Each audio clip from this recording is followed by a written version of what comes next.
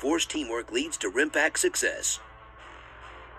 26 nations, 38 ships, 3 submarines, more than 170 aircraft, and 25,000 personnel are participating in RIMPAC from June 29th to August 4th in and around the Hawaiian Islands in Southern California, the world's largest international maritime exercise. RIMPAC provides a unique training opportunity while fostering and sustaining cooperative relationships among participants critical to ensuring the safety of sea lanes and security on the world's oceans. RIMPAC 2022 is the 28th exercise in the series that began in 1971.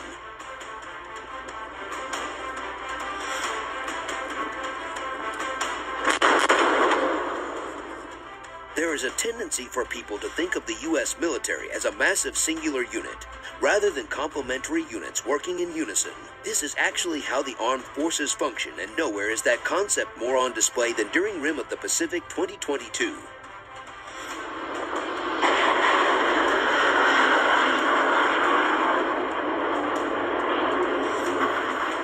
RIMPAC 2022, a biennial international maritime exercise, showcasing collaboration between 26 partner nations on a large scale. This is not its only function, however, as it also facilitates the opportunity for different branches of the American Armed Forces to come together and learn from each other. RIMPAC is known as a maritime exercise by virtue of the U.S. Navy serving as the host service, and working with them is a key component of operations for all who participate.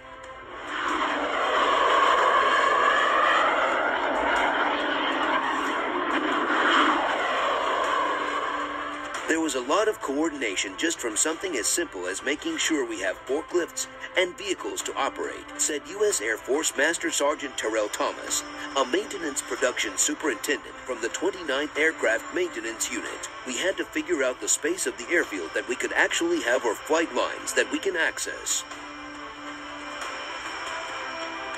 He said it could have been a logistical nightmare, but the Navy and Marines at Marine Corps Air Station Kaino Bay, Hawaii, were easy to work with. All parties involved were able to find common ground in working toward a shared goal.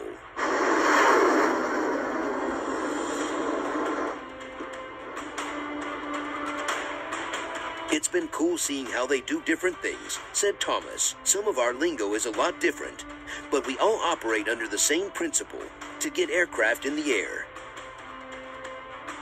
He said it's the best part of joint force partnerships. This has been his first time assisting and receiving assistance from the Navy, but he said the only way forward for the Air Force is to maximize cooperation with other branches.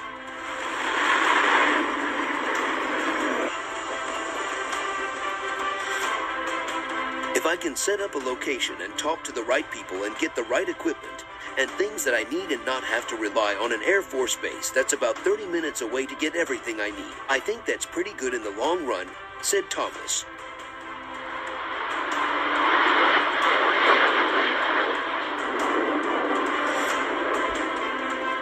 U.S. Air National Guard Master Sergeant Julio Arana, an MQ-9A Reaper Communications Production Superintendent assigned to the 163rd Maintenance Squadron, has worked alongside other branches before and has seen the utility of providing help where needed.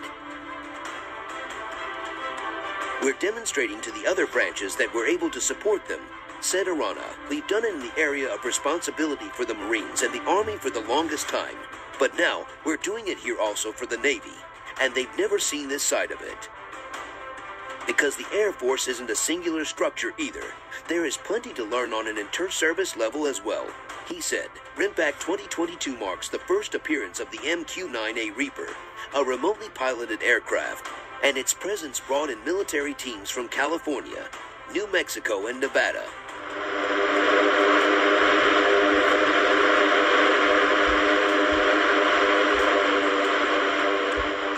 With personnel from both the active duty element, Reserves, and Air National Guard, the collective group ensures that it is fully operational. All the while, everyone learns new techniques that will take to improve their day-to-day operations upon returning home. If we don't all work together here, we will die on the battlefield, said U.S. Air Force Sergeant Jacob Johnson, an aircraft armament systems craftsman from the 29th Aircraft Maintenance Unit. I want all my guys to come together and be a family. This camaraderie would not have existed without the convergence of services and